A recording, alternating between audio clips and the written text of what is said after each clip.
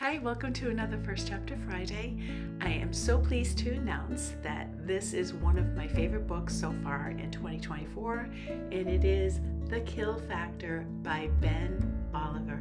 The reason I like it is because it feels like a combination of all of us villains, hashtag murder trending, and the Hunger Games, all wrapped up in one, okay? Like little elements of each. And I found all of those super entertaining. All right, so let us begin. Hope you like this one too. Chapter 1. Emerson Ness had not been scared in a very long time, and now she was terrified. The room was gray, not only in color but in character too. Perfectly square, perfectly dull. No windows. The only light came from two fluorescent headache bulbs that flickered overhead. The table was off-center in a very purposeful way. Emerson sat at that table, trying not to think. "They want you to think," she told herself. "They want you to replay the events over and over until you're not sure what happened and what didn't happen. That's why everything is so gray and dull, so that you've got nothing to focus on other than your thoughts." She tried then to clear her mind, but it was impossible. She was shaking.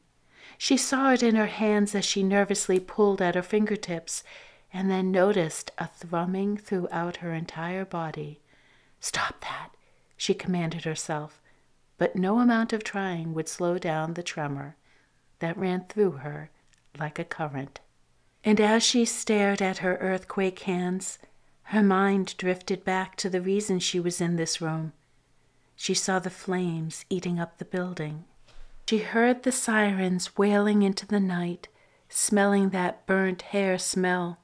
"No," she told herself, "think of something else. You're scared, that's all." Arson was a serious crime, especially when it was a school that burned down. The government didn't take kindly to people who destroyed their property. Cost the government money, and you were looking at jail time. She knew it didn't look good. She had been caught on the school grounds late at night, clutching a bag full of money, and the building burning at her back. When was the last time you were this scared? She scoured her mind, moving back through her 16 years of life, trying to remember when she had last been truly terrified. It had been 9 years ago, when she was 7, and her brother Kester had been an infant. Their mother had been dead only a few months, and their father had gone off to make content, spending the night in the catacombs with nothing but a cheap camera drone and a thin blanket. Everything that man did was for views and followers. Maybe he was right. Maybe it really was the only currency that mattered anymore. While he had been away, Kester had gotten sick. Really sick. At first his breathing had been a little ragged, a little wheezy, but then it started to rattle. "Sounds like he's got rocks in his breath," she had thought, as she stood at her little brother's door, holding her own breath and trying not to cry. He had started coughing then, coughing and coughing, and after a while it sounded like he was drowning. Emerson had tried to call their dad, but there was no signal in the catacombs. She had gotten angry, smashing the ancient cell phone on the kitchen floor and then punching the door so hard her knuckles bled. Then she had started to panic, running out the baby's room, pressing her hands against her ears, and then running back in, willing him to miraculously get better. "Stop now! Stop, Kester! Stop that!" But he didn't get better. He only got worse. She had leaned over his cot and yelled at her tiny brother, "Please stop, please!" Finally, she had gotten a hold of herself and called an ambulance. The paramedics had agreed to meet her, but they refused to drive down to the Burrows. So she had to wrap up her distressed brother and run to the entrance of the tunnel. Kester had an infection in his lungs that had turned into pneumonia. The doctors saved his life. 30 hours later, when she had returned home carrying her baby brother in her arms, their father had been sitting in his computer editing the footage of his night in the catacombs, oblivious. She had hated him in that moment, and she had never forgiven him. That same kind of fear was in her again now, here in this interrogation room where at any second now an officer, maybe two, would enter and tell her that she was looking at prison. A building had burned to the ground, and $900 of physical cash had been stolen. Physical money was not as valuable as brand credits, but theft was theft. She imagined slowing time right down until seconds lasted minutes and hours lasted days. Then she imagined time running backward, the door to the interrogation room opening, the police uncuffing her and marching her backward into the wagon, the mugshot drone erasing photographs of her. And then she thought, if I could go back in time, why not just keep going? And so in her mind, days rushed by, fading from dark to light, the moon reversing across the sky, chasing closely by the sun, years and years, faster and faster, before Kester was born, until finally time began to move forward again at a regular speed, and Emerson was 6 years old, and her mother was still alive. Her mother had said, holding out an ethereal hand. Emerson reached out for that hand and had almost touched it when she was snatched from her reverie by the interrogation room door opening. 2 officers came in and sat down in the bigger, more comfortable chairs opposite of her. There were no introductions, no greetings, not even a moment of eye contact. The short female officer spoke first. It is currently 2:41 in the morning on December 12th. Special Agent Dern interviewing suspect alongside Officer Bannon. Let me get some information clear for the report. Your first name, Emerson, is spelled Emerson? Yeah, that's right, Emerson said, and cleared her throat after hearing the vibration in her voice. She reminded herself to be tough. You've done nothing wrong, remember that. Yes, you stole the money, but it was only to feed your family. It's not your fault the building burned. And last name, Ness, spelled Ness? Yes, Emerson replied. And address is 2331-19 the Burrows? This list of meaningless questions sparked anger in Emerson. This is dumb. I shouldn't be here. In a minute, the officer said, holding up a hand, still not making eye contact. Emerson clenched her jaw, irritated that she had been shut down so effectively. I know you have already been read your rights, Ms. Ness, but I'm going to repeat them now, so that they are on record. You have the right to remain silent. Anything you say can and will be used against you in the court of law. You have the right to an attorney, which you can pay for in brand credits or cash, and if you cannot afford one, one will be provided for you. Do you understand what I've told you? Emerson had been in situations like this before many times, and had learned that she could push aside almost all other emotions if she filled herself up with anger. She did this now. Yeah, I'm not stupid. Do you want a lawyer? Don't need one. I haven't done anything. For the record, the suspect has chosen, of her own free will, to waive her right to lawyer. The officer finally made eye contact, and all Emerson could see in those eyes was ambition. You were arrested outside Stone's Throw High School shortly after midnight this morning. Is that correct? Does this one speak? Emerson asked, pointing at the tall, square-faced officer sitting next to Agent Dern. Answer the question, please. I was arrested, but I still don't know why. You were apprehended outside a burning school with a bag full of stolen money. Why do you think you were arrested?" "Sarcasm?" Emerson replied. "Really? Is this how the police conduct their business now these days?" "You're impulsive, aren't you, Miss Ness? You don't think before you speak, and you don't think before you act. So for those reasons, I'll spell out to you exactly what you're being charged with. You are under arrest on suspicion of theft and arson." She paused. "And manslaughter." Emerson slowly sat up in her uncomfortable gray chair, and she stared at Agent Dern. "What'd you say?" "Manslaughter, Miss Ness. It means, in this case, that you committed unintentional homicide in a criminally negligent manner." Her anger dissolved away like ink in water. Someone died?" Agent Dern looked at her watch. "About 12 minutes ago. A man named Marvin Zhu, a janitor. He died from injuries sustained at the scene. Burns, smoke, inhalation." Agent Dern took a photograph of a man in his 60s out of a manila envelope and placed it on the table between them. Emerson stared at the man. His eyes, sad and soulful, seemed to gaze right back at her. She recognized those eyes. She felt her heart twisting in her chest like a bag full of rodents. Suddenly it was hard to breathe. Her vision blurred and then came into focus almost too sharp.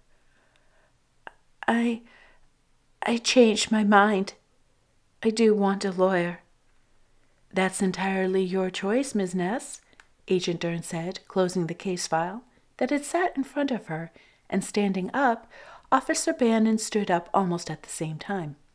"Interview paused at 0245 hours. They exited the room without so much as a glance back, leaving the photograph of Marvin Zhu on the table.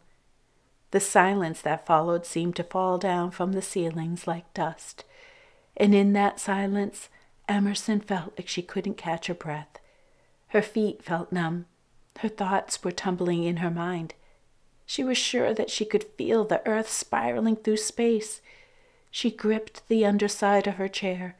She had hold on to something, or she'd be cast into the infinite void.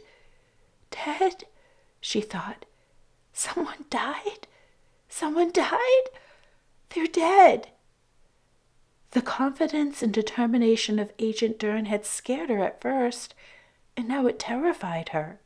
Emerson took one last look at the photograph on the table and then turned it over. She had a criminal record already. That meant it would be all too easy to pin this on her. And when they did, she would spend the next 2 decades in a room even more dull and gray than this one. "I can't let that happen," Emerson told herself. "I can't. Kester needs me. I can't leave him alone. Get a grip, Em. You need to think. Get a hold of yourself." But she couldn't seem to access her thoughts. All she could see in her mind's eye was the flashing of the mugshot drones that had circled her at the scene of the crime, taking photos as the school burned behind her, the flames reaching their skinny fingers up into the black sky. The door to the interrogation room opened again after what felt to Emerson like hours, though perhaps it had only been minutes. A short man with white hair and small round glasses entered. "Are you my lawyer?" Emerson asked, no longer able to hide the fear in her voice. The man ignored her question. Instead, he ambled over to the table and sat down on the chair that Agent Dern had vacated, and he took out a virtual notepad from his pocket. He placed it on the table, glanced at Emerson over the tops of his glasses, and then used his fingerprint to open the virtual stack of documents that hovered in the air between them. "What's this?" Emerson asked. "Emerson Ness," the old man said, and smiled warmly. "You might be the luckiest girl alive right now." Emerson's brow furrowed as she looked at the newcomer. "Look around, old man. Do I look lucky to you?" The old man laughed, a hearty and friendly sound. No, no, you certainly do not. But rest assured, you are. "Are you going to explain?" Emerson asked, and felt the tiniest flicker of hope inside her. She extinguished it quickly, though. Experience had taught her to never get her hopes up. "Explain I shall," the man said, smiling that charming, kindly smile. And Emerson felt herself warming up to the man in spite of herself. "You're lucky, Miss Ness, because I came along just at the right time. You see, I'm your ticket out of all this mess." "My ticket? I'm sorry. What's going on?" He laughed again, and then leaned back in his chair. "Forgive me, Miss Ness. I'm being cryptic. I don't mean to be. Let me try to be more clear. I'm a producer, which means I'm in charge of bringing together a team of people to create a television show. Now, correct me if I'm wrong, Miss Ness, but you're looking down the barrel of at least 15 years in maximum security. Slate County. They're going to try you as an adult, understand? Even though you're 16, they're going to try you as an adult because you've got a criminal history, including aggravated assault and forgery." "I can explain all that," Emerson tried. She'd done it for her brother, she wanted to say. She hadn't had a choice. "You're going to explain it to a jury?" He raised a white eyebrow. It doesn't matter," the man said, waving a hand. "You're not setting a foot in a courtroom. And if you win the competition, you're not setting foot in prison either. You won't have to worry about any of that once you sign this contract." "Competition?" Emerson asked. "Listen," the producer said, leaning in close and gesturing to the dim room. "All of this crap, this is how they keep people like you down. You're a young, intelligent girl with all the potential in the world, and yet you're fighting for your life every day. How is that fair? Can I tell you a secret? I hate this system. I'm from the same place as you, Miss Ness. I'm from the Burrows, and I had to use every ounce of strength to get out. I want to offer you a chance to get out, too." Emerson looked at the digital contract that hung between them. "What is it?" she asked. "What does it say?" The producer laughed, and he raised both hands out to his sides in a gesture of evangelical praise. "It says you're going to walk out of this station and wave to those arrogant cops on the way. That's what it says. Did you see that, Agent Dern? She wants you. She wants to see you burn. She knows you've got no defense, Miss Ness, no brand value to pay for a lawyer. I could see it in her eyes. Be honest. What are your credits worth? How many followers do you have? Under 1,000, I'd wager." Somehow Emerson knew the producer had looked into her already. He knew she had no followers at all, meaning her digital brand credits were worth less than physical cash. "What would I have to do?" Emerson asked. "That's the best part," the producer said, lacing his fingers behind his head as if they were both relaxing on a summer's day. "All you have to do is be yourself. Be likable. Watch your follower count grow by the millions, and your currency becomes valuable beyond your wildest dreams." Emerson sat back in her chair, and she looked at the producer's smiling eyes to the floating stack of papers between them. "You're going to have to give me more than that," Emerson said. "I don't understand what's going on here." The producer sighed and sat forward. "Emerson, we don't have the time to go into details.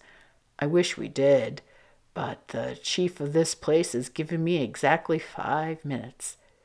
Suffice to say, it's that this is a 1 in a billion opportunity. You happen to be a prime candidate for a new show with a very real prize. That prize is freedom. If you don't sign on the dotted line in the time I've allotted myself to meet with you, that opportunity will go to someone else. Listen to me, girl. You were born to fail. It's not your fault. It's just the facts as I see them. I'm offering you an opportunity to change the narrative of your life. Emerson swallowed. What is the show about? You're still asking questions? Really? I'm offering you a cure for cancer, and you're asking me what flavor the pill is. Emerson looked into the fatherly eyes of this strange man who had burst into her life at her most vulnerable. There has to be a catch, she replied. Nobody gets to walk away for free. The producer nodded slowly. You're smart, Emerson Ness. Too smart to be in a place like this. The show goes like this. 50 young people on the verge of imprisonment will take part in various games. The difficulty of these games is determined by how many followers you earn through the show. If you lose a game, you'll face a public vote against who has the least amount of followers. The person voted off is incarcerated in a maximum security prison with no contact from the outside world and no contact from other prisoners. The sentence is automatically life in solitary. The one person with the most followers at the end is free to go. And not just free to go, but free to go with hundreds of thousands of new followers, advertising endorsements, and popularity that will set them up for life. Emerson's head was spinning. This had come out of nowhere. 1 minute she had been mentally preparing herself for a decade or more in the Slate County. And now this man with his compassionate face and caring words came along offering her what? The clock is ticking, Miss Ness, the producer said, his voice quiet and understanding. Emerson tried to process everything he had said. It wasn't freedom he was offering, but a 1 in 50 chance of freedom. The price she had to pay was going to be paraded on screens across the world as entertainment. She was aware of the seconds ticking away as she considered the producer's offer. Finally, she came to a decision. No, she said. No, he repeated, the smile on the producer's face melting away like spring ice. That's right. I said no. He laughed. I wasn't expecting that. Can I ask why? Your show, whatever it's called, is disgusting. It's exploiting people. You're using people's darkest moments as entertainment. You're using people's desperation to amuse others, and I can't be part of that. She lifted her chin. Besides, if I don't win, which is likely, I'll be exchanging 15 years in prison for life in prison. That's no prize. The producer kept his expression of amusement. We're offering people an opportunity. Then offer it, Emerson interrupted. Don't dangle it in front of people's faces and make them dance for it. He laughed, sat back in his seat and ran his hands through his hair and laughed again. He swiped his hands over the documents and they disappeared. Well, I'm not going to beg you, Emerson. I respect your decision. But this is an opportunity that thousands of kids in your situation would bite my hand off for. If you don't want it, someone else will. He stood up and he pocketed the virtual notebook. Your father will be disappointed, though. Emerson sat up. What do you mean? Huh? The producer said, and turned back around to face Emerson. Oh, just that we need consent from a parent or a guardian in order to validate your involvement in the show. Your father gave us that signature less than an hour ago. He seemed very happy to give his permission." "You're lying," Emerson said. Her dad was a mediocre parent at best, but surely she couldn't believe he'd go so far as to practically consign his only daughter to life in prison. The producer put the virtual notebook back on the table and scanned it. The documents reappeared between them, and the producer pulled out a final sheet. Her father's name, Marcus Ness, was scrawled across the bottom. "He cares about you," the producer said. "He wants to give you a chance to walk free. That's a good dad in my book." Emerson traced each letter of her father's name with her eyes, feeling her stomach sink. "He doesn't care," she said. "All he wants is—" But there was no time to finish her sentence. The door to the interrogation room flew open, and the two officers entered. "All right," Agent Dern said. "That's time." "All he wants is a famous daughter so he can grow his own brand." Emerson finished her thought. She pictured Kester in her mind. Kester, who was more intelligent than both of them. Kester, who was born deaf in a society that had given him next to no support. Emerson looked into the eyes of the producer. How could someone be so benevolent, make such a cruel offer? "I can't do it," Emerson told him. She felt a moment of dizziness, as though her entire future had just taken a step off a high and sheer cliff. I'll tell you what," the producer said. "I'll post your bail. You'll be out of here tomorrow, and I'll give you one more day after that to decide. We can even add a clause stipulating that all of your social media and credit accounts will transfer to your brother in the event that you are incarcerated." Emerson opened her mouth to tell him she didn't need any more time, that her mind was made up, but the words wouldn't come. The producer put a big papery hand on her shoulder, offered her one last smile, and then left her to be escorted to a holding cell by Agent Dern and the silent Officer Bannon. End of chapter 1. Okay.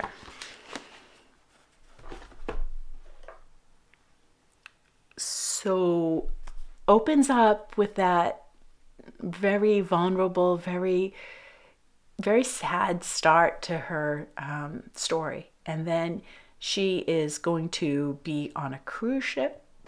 I'm not going to get into many details, but obviously she does accept the offer or there would be no book. And on this cruise ship, the 50 kids, they're all around the same age. They're pretty much in competition with each other, and yet they're trying to make bonds, and it becomes kind of a survival of the fittest and other things. And there's always a layer and always a catch that is surprising, and the people that you expect sometimes to be the most evil may not be. It was just very enjoyable. I needed to know what happened after every chapter. It just kept pulling me along. I feel like that's what it will do to everyone. It's a very enjoyable book. The way it ends, I could just do a whole show on how that made me feel. So after you've read the book, please come back and make comments about what you thought about that ending without exactly stating it. You know what I mean? No spoilers. Okay. Thank you so much for watching, and I hope you're having a very nice week. Take care.